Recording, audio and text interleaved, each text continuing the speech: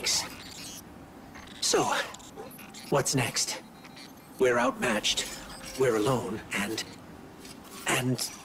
what is that noise?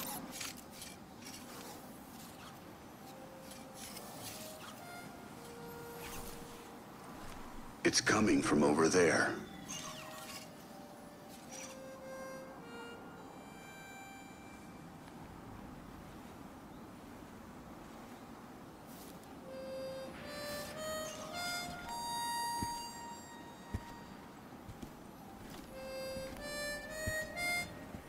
You gotta get better boots, Crow. I could hear you coming a mile away. Now, Aldrin, he could sneak up on a fella.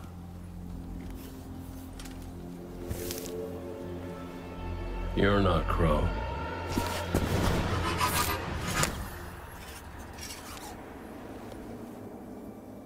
Well, I'll be damned. Cayde. How long has it been? A lifetime. The kid told me a few guns were on their way. Said the Vanguard would send their best. It's real good to see you two. I finally have someone to talk to about Crow's stupid haircut. Come on. I'm guessing you have questions. And I won't say I have answers. But let's talk.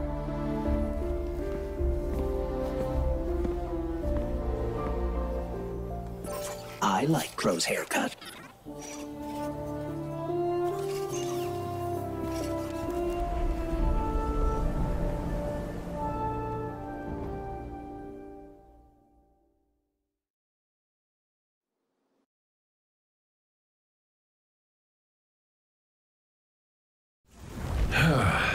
Where to even start?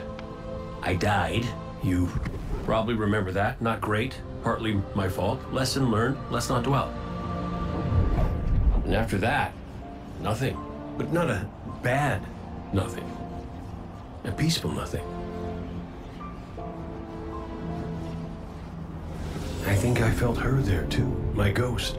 Sundance. She was part of me. Or I was part of her. Like we were two cards shuffled back into our deck, whole again. And then there was pain. Separation, something pulling me out. I woke up here in this body alone. No ghost, no way to use the light. And what could make this traumatic experience better than finding my killer waiting for me? But we talked it out because we're adults.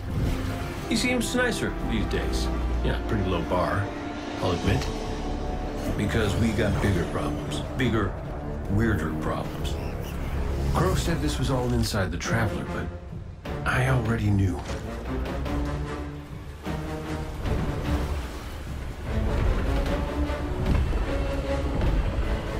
It's in pain. Pain I can feel. Somebody's up in that monolith with their hand on a knife. Crow calls it the witness. And what it's doing out here has a name too.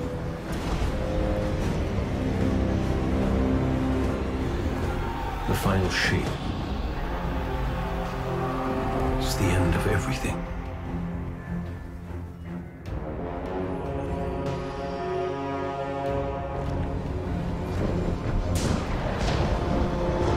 So I figure, might as well try to stop it.